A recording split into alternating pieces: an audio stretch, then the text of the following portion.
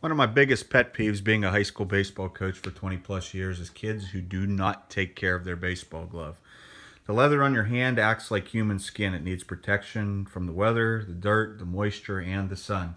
I'm going to give you a homemade mixture here that's been passed on through generations in my family of coaches. Couple things that you're going to need. You're going to need some olive oil or canola oil. You're going to need a spray bottle.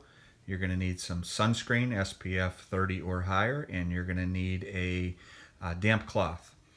First thing we're going to do, we're going to mix 1/2 cup of the oil with some sunscreen, approximately 2 tablespoons of sunscreen, into a spray bottle. You can get it at any dollar store. We're going to mix that together. We're going to put the lid on and we're going to shake it up for a minute or two. Make sure everything's dissolved in that bottle. The next step, we're going to wipe out the glove to get any dirt or any loose soil or sand out of that glove and off the surface of the inside and outside of the glove.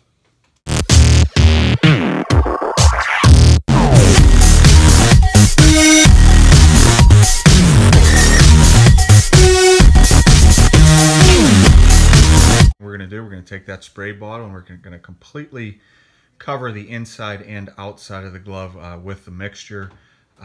You can reapply this several times so that you don't miss any spots. The more you put on, the better at this point. The drier the glove, the more it's going to absorb. So it may take several applications if the glove is particularly dry. A dry glove is not going to stop the spin of a baseball. A moist, tacky glove will stop the spin of a baseball. After we spray the glove, we're going to work that mixture into the glove the best we can to moisturize the leather. And once again, we can do this several times.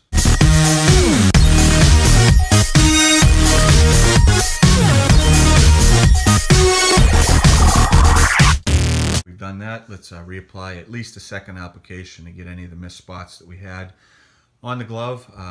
How do we know where we missed? Well, the leather will be a different color. It'll be a lighter color. Once again, the more you put on a dry glove, the better it's going to be.